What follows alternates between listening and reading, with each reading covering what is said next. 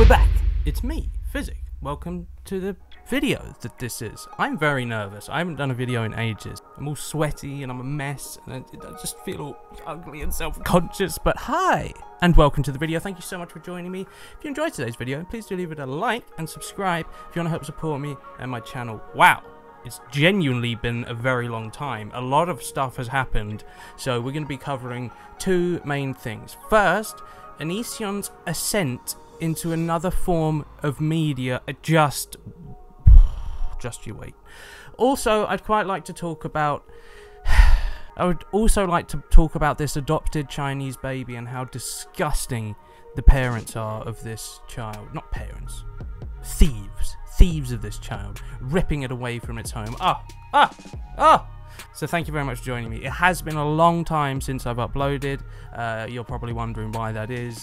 This lockdown has been draining my life essence. It has been putting me into this horrible cycle of depression and anxiety and anger. It's just been rough, man. And I think that goes for basically everyone in the world at the minute. But good God, it's been a really horrible experience. So sorry that I've been absent, especially to those patrons. Don't worry. Things are going to get back to normal, I hope. So thank you. Let's talk about ONISION. Right. ONISION, you know what he's like, right? He'll say, I'm going to start a new channel. I'm going to be called Character. And I'm just going to be a character. I'm not going to be ONISION anymore. So he did that. Started his new channel. Did it work? No, of course it didn't. Because he didn't think for a moment how that would actually make sense. How are you going to start a new channel as the most hated man on the platform? So that failed. But you know what he's like. He's always like, right, I'm leaving. Goodbye. Bye. Goodbye. This video, last one. Last one ever. Never going to upload ever again. But this time... He's gone. And he's gone to the stupidest place possible. He has an OnlyFans page because he doesn't have Patreon anymore. And it's like 18 plus adult content. ONISION'S fan base are entirely comprised of children. I highly doubt any of them are that much older than the age of 18, 19. So, I'm sorry mate, but you can't just say if you're under 18, it's easy enough to get an account, but just know that I will ban you straight away. Don't tell your fans that, because anyone under 18 will just think, oh, so I can just get away with it really easily. So this is already ridiculous, considering he's being investigated by the FBI for grooming a minor. Just how does his brain work? So the OnlyFans page started off as jokey sort of stuff, an animated version of him having intercourse with Donald Duck or something ridiculous, but then it progressed into flat out, no holds barred. Yeah, I'm not joking. So he's now just a... Why? Just no. Just stop it. He can't do this. He's going to get an insane amount of trouble. It's just insane. None of the people that are signed up are going to be over the age of 18. It's ridiculous. The thing with ONISION is he's not funny. He doesn't have good content. He's an idiot and he's manipulative and he's a scumbag, but you don't notice those things as much when you're young. So once you pass the certain age, 16, 17, you then lose interest in ONISION because you realise how immature and just crap he is. He's just a crap person with a crap channel. So, with that algorithm there, no one's going to be over 18. That's not how it works, according to me, and me only, apparently. But... that's that. So, is he gone? Apparently so. I said, I bet within 2 days he'll be back again. But he hasn't. He hasn't come back. He's actually gone to become... yeah. So...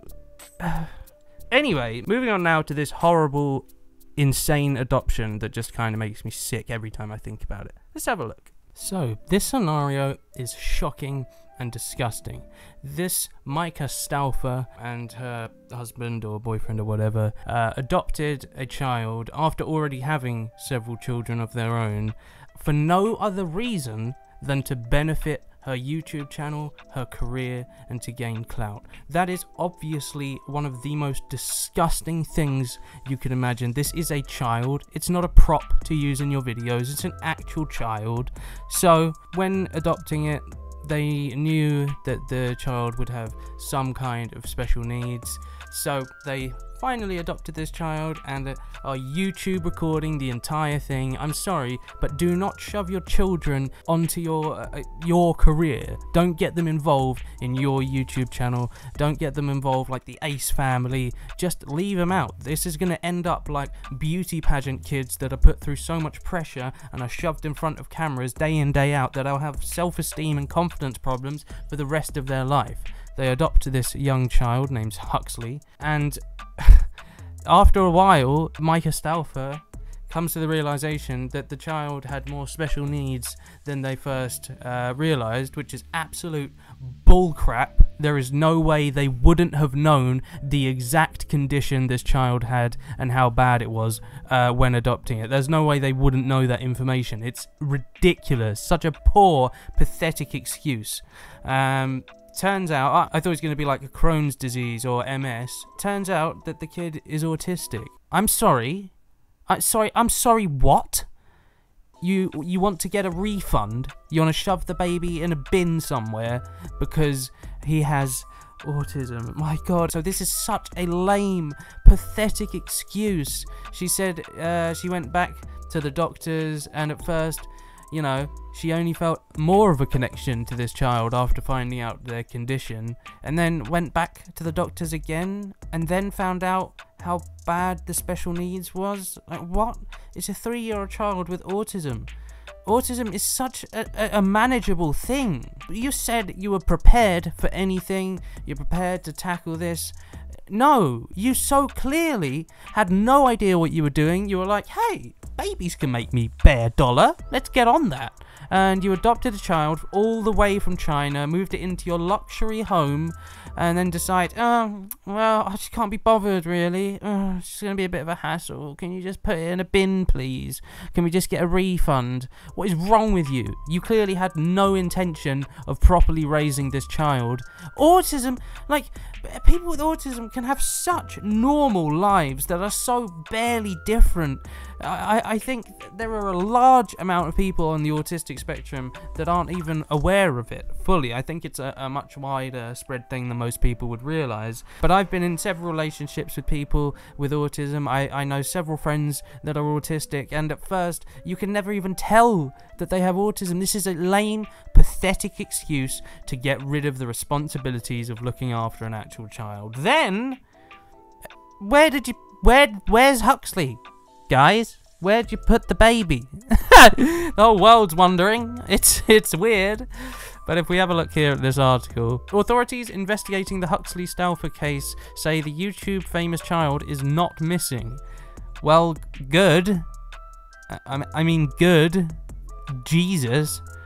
Oh, Christ. Why would you even go into this if you're fully aware that you don't know how to handle anyone with a slight different condition? You're just so wrapped up in your bubble of a life that you have no clue how to deal with anyone with any slight mental health problem or disability. So you don't even understand how manageable this is. It's pathetic that you wouldn't try and raise a child just because they're autistic. It's pathetic. It shows how much of a shallow cow you are. So well done on that one. So, authorities are investigating the whereabouts of Huxley Stauffer, the child whose adoptive parents, YouTuber James and Myka, announced last week they'd placed him with another family. Well, where? Where? What family? Where? Yeah, is that how it works? If you're just like, I don't really want it anymore, I'll just pawn it off. I'll take it down to the pawn shop. Sorted, mate. So, apparently, according to this family, the child isn't missing, but that's just coming from them. I know the kid's obviously not missing and is obviously with another family, but what family? Where? I don't really think that's how you can't just give it to a random family. I don't think that's how adoption works. Like, what have you done? God, it's so insane. Anyway, it's obscene. I would happily talk more on the subject, but I just know that I'm a little bit late to it. So if anyone would like to see me do some more content regarding this subject, let me know down in the comments. But aside from that, thank you so much for watching. I know this is just a short video, but I'm just easing myself back into it. If you enjoyed, please do leave it a like and subscribe if you want to help support me and my channel. If you want to support me even further, you can donate to my PayPal, links in the description, as well as my Patreon. So thank you so much, everyone. Big thanks to my patrons, and I will see you in the next one. Take care now. Bye bye.